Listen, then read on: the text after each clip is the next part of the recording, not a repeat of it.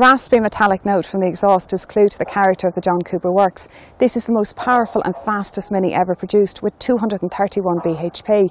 But John Cooper Works have always been known for their harshness and they're best suited to the racetrack. So while this is a more powerful version, is it any more comfortable or more usable? The John Cooper Works name is steeped in racing history, and this Mini is about one thing and one thing only: speed. Think of it as a Mini on steroids. Based on the three-door hatch, Mini has completely retuned the suspension and used aluminium and high-strength steel to keep the weight down. Special extras include the tailgate with the John Cooper Works label, sports exhaust system with special tailpipes, and an exclusive new Rebel Green body paint finish. There are exclusive sports seats, and overall the interior is a lot more premium and the quality is excellent.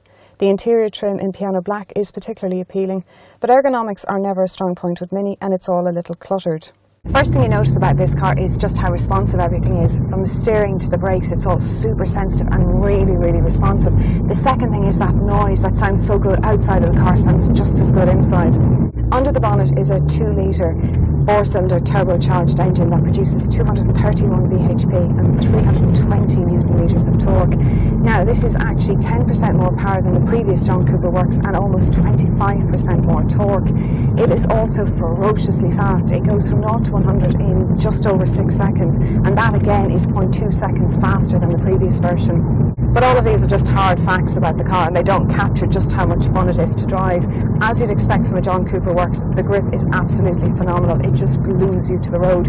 It's also much less harsh than it was before. Now, on uneven surfaces you will feel it, but it's an awful lot more comfortable, and it is just so much fun to drive. Reassuringly, there's also a host of safety features to keep you on the road and out of the ditches. In addition, there is an optional driving assistant pack, which was recently awarded an Advanced Safety Award by Euro NCAP. It works by a front-mounted camera that monitors the road ahead to give information about possible collisions, along with pedestrian recognition, traffic sign recognition and active cruise control. So how much does all this fun cost? Well, the basic price of this car is $36,180, but Mini have thrown a host of extras at our press car, so it now brings the price to $48,000. At this price range, it's now competing directly with the likes of Volkswagen's Golf or the Honda Civic Type R, so it's a lot of money to spend on a Mini. In terms of running costs, Mini reckon you'll do 5.7 litres per 100 or just under 50 miles to the gallon, but trust me, you won't get anywhere near those figures. In terms of CO2 emissions, it's 135 grams, so you're going to be paying about $280 for motor tax a year. Mini have produced the best John Cooper Works to date, and it's an incredibly well-balanced car. It's not nearly as hardcore as the GP, and yet it is so much more fun than the regular Mini Cooper. And yes, at $48,000, which you will pay for this car with all of the extras, there are far more practical cars, and there are certainly faster cars for the money, but there's very few that are quite as much fun to drive. Geraldine Herbert for Independent.ie.